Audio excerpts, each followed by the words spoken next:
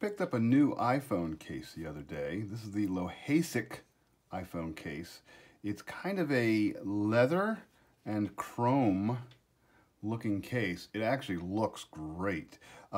It's flexible, so it's a leatherette covering, which gives it kind of a classy feel. And then you have all these chrome accents all around the camera edges, around these edges, around the buttons, even on the bottom. It looks really, really cool. When I put my phone into it, just slide it in. This is an iPhone 12 Pro. There we go. That is a nice looking case. Oops, there we go. It's a nice looking case. All of the buttons, by the way, work fine. Power works, volume works. You can get to the volume off and on there, turn off the sound. There's the camera. All these chrome pieces really, really make it kind of stand out. You can kind of see it in the light. It looks a little bit like an old iPhone 3. It's an old iPhone 3.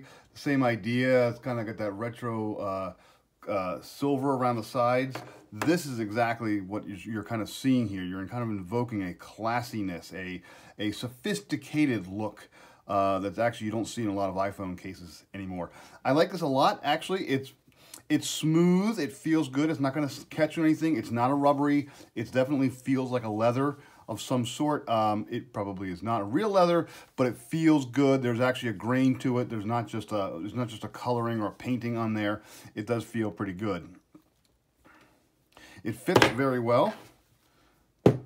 I'm not sure about protection, but I have dropped it a few times, and it does seem to be, at least protect from a minimal standpoint, it does kind of bounce fine. It'll protect it. I don't know how well the silverish will hold up.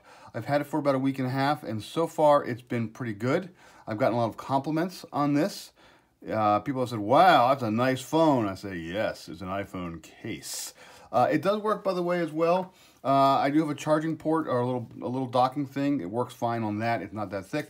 I also use one of these little socket things. That fits on it just fine.